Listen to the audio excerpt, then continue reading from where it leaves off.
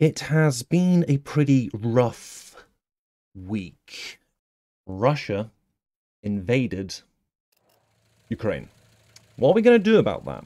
What can this channel do about that? What can my viewers do to stop war ravaging across Europe? Because that's what's going to happen, guys. I hope you're prepared. I hope you are settled into your bunkers and you're preparing for the nuclear strikes that are almost certainly coming. And you know what? Who's going to send them? It doesn't matter. It doesn't matter who's going to shoot them first. The UK? Well, the UK is definitely not going to shoot them first. That would be ridiculous. But Russia? Maybe. Who knows what they're capable of? They literally did this. Can you believe they did this? Like, I read it. I read it, and I'm like, I can't believe they did that. That is so Bolshevik. In many ways, it's Bolshevik. And I scored. My God, what a joke that was. What a joke that was. Like most people, I'm pretty worried about it. Putin? I'm just going to come out and say it, okay? I ain't afraid. That man's a mad dog. And what do we do with mad dogs? Put him down. Gotta put him down. You heard it here first, okay? I'm calling for people to rise up in revolution and say, Putin, no, man. You can't just start a war. That is mental. Literally, the Ukraine is not yours. I don't know what the hell you think you're doing. Oh! I feel like NATO right now.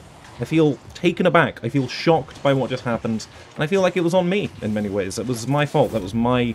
Maybe... Well, is that fair, though? Is this whole Ukraine situation NATO's fault? Another big question. And the answer to that, I'm going to say, is no. Not really. I mean, it's not really.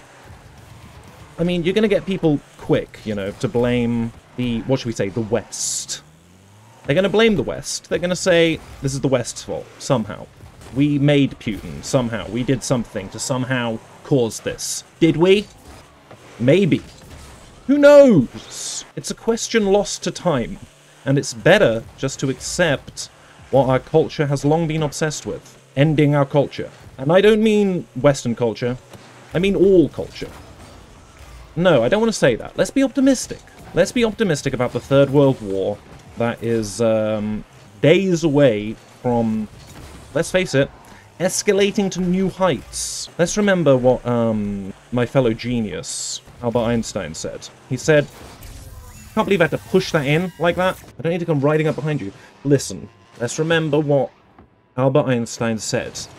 He said that the Third World War will be fought with nuclear weapons, and the Fourth World War will be fought with sticks and stones. What do you think he was getting at there? What do you think he was trying to say? I'll tell you what I think he was trying to say. He was trying to say, Putin is a mad dog. That guy is nutcases. He's wackadoo.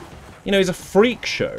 And I think, and you know, and I really don't use this term lightly, but I think he is an example of toxic masculinity. Putin is an example of toxic masculinity. Men, like me, we've learned to move past invading other countries. We've learned to not take things that are ours just because we're men. Just because, like, we can all fight a bear. We could all go out and find a bear and fuck that bear up with our fists. But we don't, because it's toxic. You know, we could all take a bunch of propaganda pictures of ourselves not wearing a shirt. We could all be a KGB spy, but we don't, because it's pathetic and it's like, come on, get a life. Just get a life, Putin. But then again, in certain ways, we have to respect a man who's willing to do such insane things on such a large global scale. That guy is... Fuck!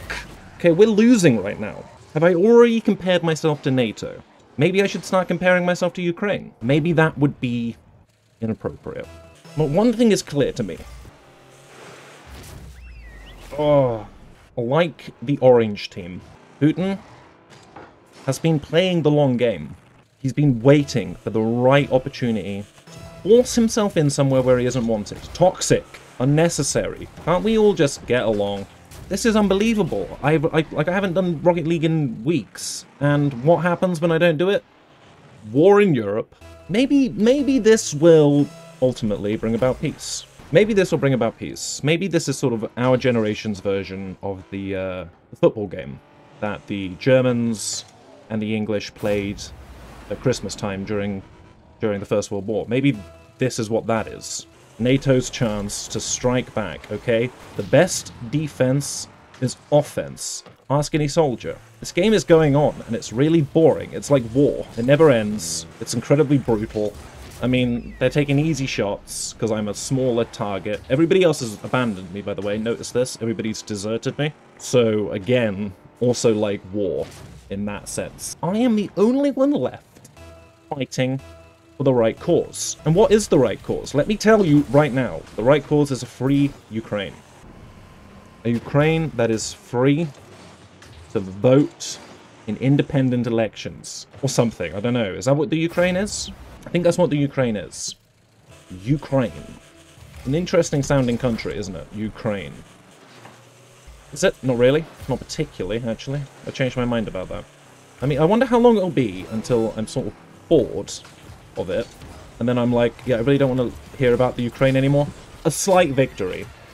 This is a small victory for me, for the North Atlantic Treaty Organization. I mean, I'm losing a bit of hope here. And I mean, I hope that the situation doesn't get worse in all seriousness. But also, you know, does it affect this game? Does it affect this channel? As we all know, those are pretty important things. Okay, loss. Loss. Victory is not in sight yet for us. It's a long road. A long road ahead that must be traveled, that must be walked. How are we going to face up to that challenge? Are we going to look danger in the face?